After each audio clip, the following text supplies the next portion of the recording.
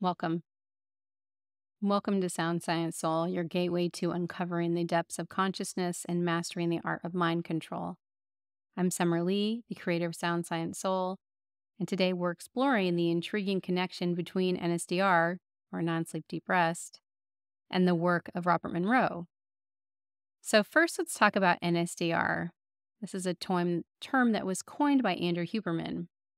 It's a practice deeply rooted in the ancient art of Yoga Nidra.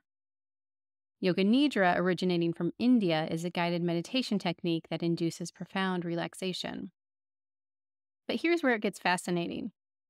While researching the fascinating Robert Monroe, we stumbled upon CIA documents that shed light on his work. Monroe, as part of his work with the CIA, created a technique known as Catnapper that mirrors the principles of NSDR. Like NSDR, Catnapper aimed to help individuals relax quickly, attain deep restorative sleep, and be re-energized.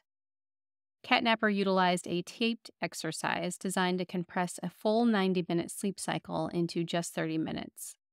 It offered a lifeline for those seeking quick relief from stress or jet lag or to re-energize during work or school. So both NSDR and Catnapper share common threads: sound entrainment and progressive muscle relaxation, just as we do in our meditations here at Sound Science Soul.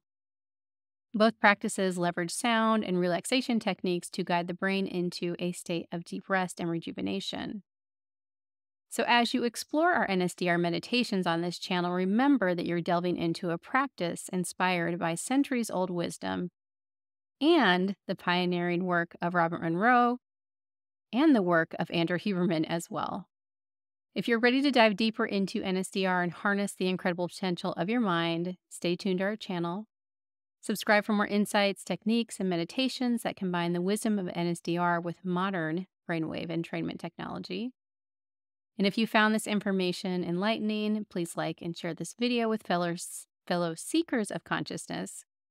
And stay tuned for more transformative content. We'll see you again soon.